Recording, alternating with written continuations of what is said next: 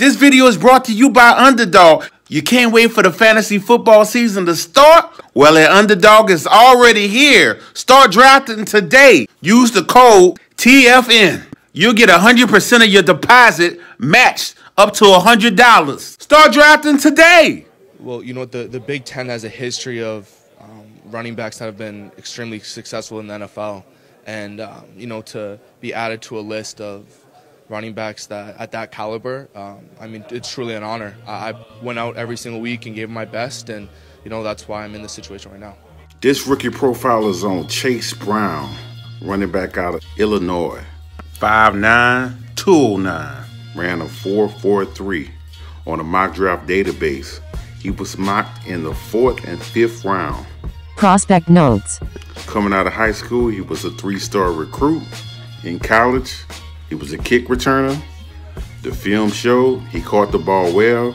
He had very good footwork, can be slippery, has vision, and according to PFF, he had the most explosive runs over 10 yards. The negatives. He didn't do the 3-cone. I knock all running backs who don't do the 3-cone.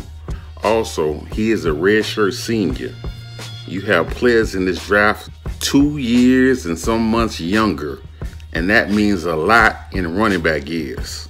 And as a dynasty running back asset, that definitely is a red flag.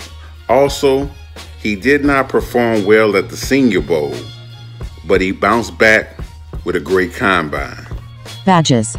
Chase Brown earned my potential workhorse badge.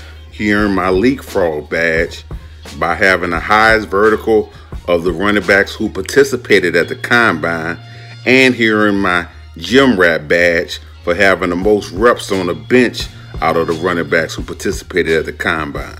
He also was a Dope Walker Award finalist. Fantasy Football Outlook. I like Chase film. He would be a case study for me because although I put him in my 4th-tier running backs, he actually had the 7th highest pre-draft prospect score.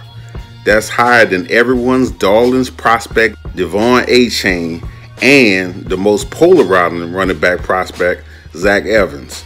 Unfortunately, I just didn't feel like he belonged in that tier. So the draft capital will determine his fate. I think he's most likely going to be a backup or a committee back. His best case scenario will be to get 4th round draft capital and go to a spot like the Panthers where he'll have the opportunity to take over the backfield.